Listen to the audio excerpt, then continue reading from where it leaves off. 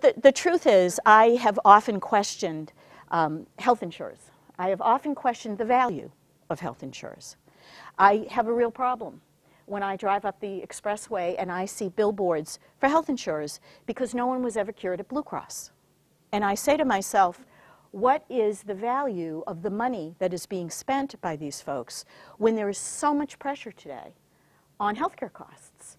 And why is it okay for insurance companies in general to take 10 cents off the top of every dollar for themselves when the amount of reserves that they're building are far greater than what they're paying out in claims? So I do have questions about all insurance companies, and it's a bias that I have that I'll be very clear about. I also knew, remember, I had come from Partners Healthcare. I had come from one of the country's most successful healthcare systems, and I knew what Partners was being paid. And then I came to Tufts, and I opened up the contracts, and they were truly ugly. So I said to them, you can't bulb with me, because I know it's in those contracts across town. And what the insurance companies classically do is they say you're the most expensive, you're too expensive, your quality's not that good. And I knew that was all a lie. So we danced with Blue Cross on our contract negotiations for a year. And the way it works is when your contracts are up, and the contract cycles usually go in 2 or 3 year cycles. When your cycle is up, if you haven't concluded your negotiations, you have to give the insurer an extension. And if you won't give them an extension, then they, by law, must go out and it becomes public. And they have to tell the businesses and consumers that there could be a disruption in their network because they haven't come to an agreement with a provider. Everybody with me on that?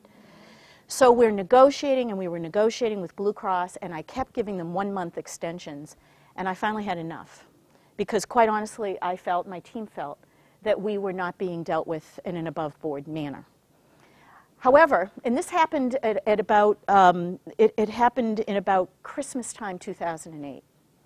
But I decided I wasn't going to give Blue Cross notice at Christmas because the reporter at the Boston Globe who would have reported it was on vacation. And I knew that. And I wanted a particular reporter to have the story. So I waited until January 5th. At 9 o'clock in the morning on January 5th, I called the CEO of Blue Cross and I said, Cleve, I'm not going to give you another extension. And he immediately knew what that meant. That meant it had to go public by law. And when you're under extensions, you can continue to keep it below the radar screen and try to behave and act like adults and get it done. But he knew, because I wouldn't do another extension, that by law it was going to have to go public. And I don't think he ever thought that I would do that. Because when I worked for Partners, Partners had all the leverage in the world. It was the Mass General and the Brigham.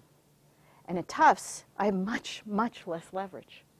So it was very bold of our team and our board to say, go for it. And you know why? I said to them, our rates with Blue Cross are so low that we cannot sustain this, and we cannot roll over and play dead. So kill me now. That was really it. You know, it was like, you're going to kill me, so just kill me now. And that's why we basically said we are not going to give you another extension. When I told him that we weren't going to give him another extension, he said to me, well, that's very Partners-esque of you. And I said to him, it's because I kind of did the same job when I was at Partners, only I did it to the Tufts Health plan at that point. But I said to him, it's really not. This is legitimate. We have the highest acuity of all academic medical centers in Boston. It's called a case mix index, and essentially what it does is it measures how sick your patients are. And because Tufts is small in comparison to the Brigham and the Mass General and the other big hospitals in the city, it's about a half of the size of the Brigham. It's about a third of the size of the General. So because we're small, our beds are not filled with hips and knees and gallbladders. Our beds are filled with bone marrow transplants and very sick babies in our neonatal intensive care unit. We tend to see a very high acuity. And when you divide up all the numbers, it really means that our acuity of our patients at Tufts is the highest in the city of Boston. And the only place that's higher is the Dana-Farber.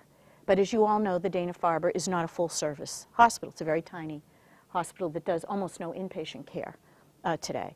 So of all the teaching hospitals in Boston, our acuity is the highest. We do more heart transplants at Tufts than anybody else in New England, little known fact. So I said we have a very, very high case mix, and we have a very low cost because you've starved us for years. And our quality metrics, based on the data that Blue Cross gave us from their database, was among the highest in the state. I said, nobody else has a tripartite metric like that. High acuity, high quality, low cost. That's a beautiful thing. So I said to him, we're going to take this risk and we're going to do this. And we were ready. They weren't. And essentially what we did was within a half an hour we had a website prepared and up. And there were notices in all of our physician offices, and we sent out notices to thousands of patients that their care could be disrupted. Now, it was not our goal to put patients in the middle.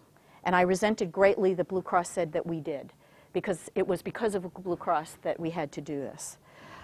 Long story short, and there were many subplots to this, we were in meltdown essentially for 12 days.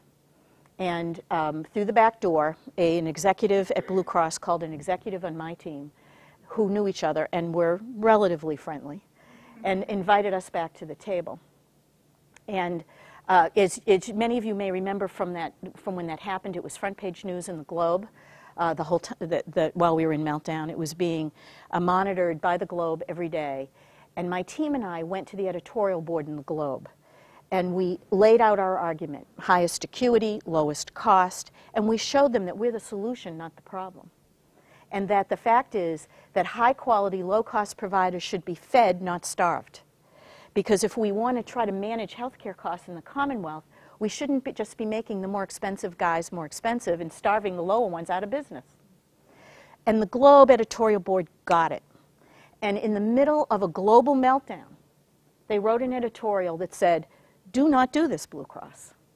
And I think it kind of blew Blue Cross away, and we were very proud that in the middle of a global meltdown, we were asking for more money, and the Globe actually supported it. It was extremely helpful when that happened. But I'll tell you, the amount of preparation it took for us to get ready for this and to do it, no one should ever underestimate when you get ready to do something very bold, how ready you have to be. And everybody has to be singularly focused, and it was truly all hands on deck. Every executive I had, it didn't matter what their day job was. Everybody was focused on what we were doing and we had to have 800 lines up to deal with consumer questions. We had to deal with small businesses and other businesses. There were the communications method to deal with something like this was enormous. So Larry Bacow in his office hosted a meeting between the CEO of Blue Cross, my board chairman, and me and one or two others to talk about this. We were about 9-10 days in. And you needed to know the people, after we were invited back to the table to negotiate, there were negotiation sessions that went on all night. And I would get calls every few hours about where we were. And it was just unbelievable.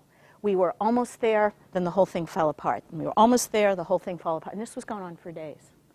The night before we were meeting in Larry's office, my negotiators kept calling me and saying, it's important to Blue Cross before tomorrow morning when you meet, that they feel that you feel, Ellen, there's enough money on the table. Is there enough money on the table? And finally, around midnight, there was. And I said, but there are 8 other very important negotiated items that are non-financial that have to be nailed down. Otherwise, this contract's not going to close. So the next morning, we all met in Larry's office. He said, let's get it out of the hospital. Let's get it out of Blue Cross. So he said, bring it to the Tufts campus. And he has one of these university presidential offices with big ceilings and big curtains. And it was very august. And we were sitting there, and essentially Larry opened up the conversation. It was a management moment in my career.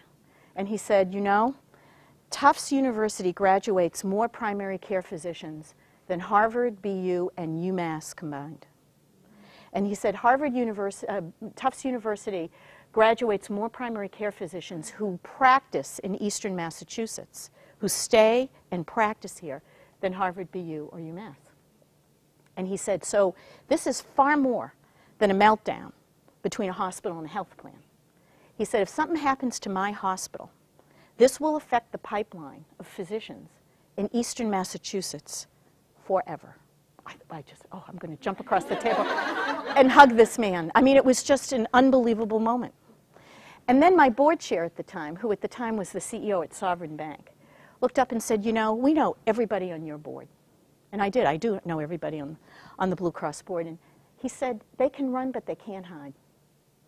And every single day, every one of us is going to be out at some function in the city where we're going to see them. And they will know that they damaged one of America's great medical schools and one of America's great hospitals, and they were the solution, not the problem. It was a beautiful thing. I have to tell you, it was truly a management moment. So the CEO at Blue Cross said, is there enough money? I said, yeah, there is, but we're not done. I said, we're not done. And I'm not going to close the contract until the non-financial issues are negotiated. So I said, this was on Friday morning. The negotiators had been negotiating all of Thursday night. And I said to the CEO, you and I need to stay close on the phone all day. And if this thing derails, we'll get on the phone and put it back on track. And he said, going skiing. So I just said to myself, you know. So we went I stayed in my office till 2:30, which was Saturday morning, really. And that's when it closed, 2:30 in the morning. And this was 9 a.m. Friday morning, and it was really 2:30 a.m. Saturday morning. The whole thing was a management moment.